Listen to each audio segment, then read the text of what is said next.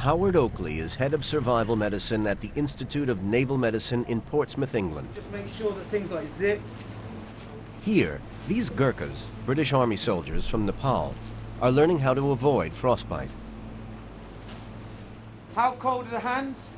A little bit cold? Yeah, They're about to leave for Greenland, and so are testing cold weather equipment in temperatures below -30 degrees Celsius.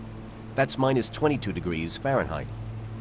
Right, so this was my partner that was going to help me with cold hands. Yeah. Hand, yeah. Can either get right in there and jam it shut in there. Yeah, now I'm getting slightly warm hands. Captain Andy Fowle is the expedition's technical expert. We're likely to experience conditions down to -30 and also strong winds over 100 miles an hour, so we obviously need to prepare for both of those. Okay then, and all we're going to do is just make sure that things like zips, headdress, and everything's done up. We need clothing that actually cuts the wind right down, and also we need warmth as well within our clothing. So what we've got is a layered system, you know, starting from thermals, getting to a mid-layer, and then the Gore-Tex actually to cut the wind right down as well. As the layers go on, our thermal camera gives us a chance to see how efficient the clothing really is. The white areas are where Gurkha Kim loses most heat. The darker red and blue spots are where he's best insulated. In just his thermals, he wouldn't last long. But as more layers go on, he becomes better and better protected. Now he's ready to face the cold.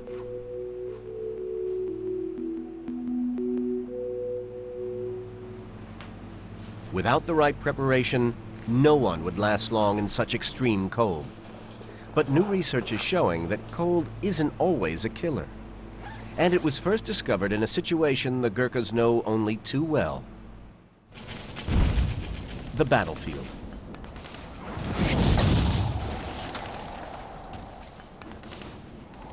I can't describe what it was like. I thought that was very close. I rolled over, and when I looked down, I'd realised that my right foot had gone.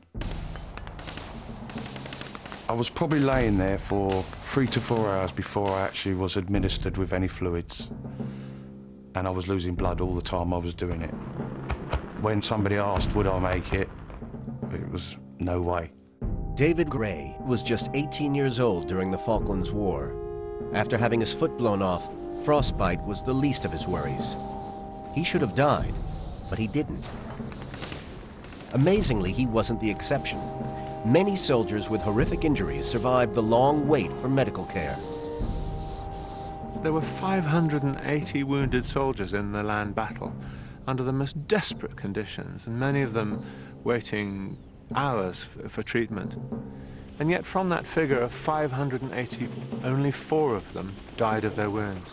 The one thing all these casualties experienced was the extreme cold. The cold I can remember probably more than anything. Numbness, fingers, face. There's no doubt that something happened in the Falklands War. Something rather magical. Jim Ryan is another Falklands veteran. Many of them should have died, but didn't. They probably fell down, lay very quiet. They will have bled out significantly, but not to the point of death. Perhaps sufficient fall-off in blood pressure to form the first clot, the best clot. But then the cold took over, slowing their metabolism down, reducing the oxygen requirement of their bodies. This meant they could survive despite massive blood loss. I think in this situation, and many people would agree with me, hypothermia, a mild degree of hypothermia, is positively protective. Yeah, I think it just slows the whole thing down.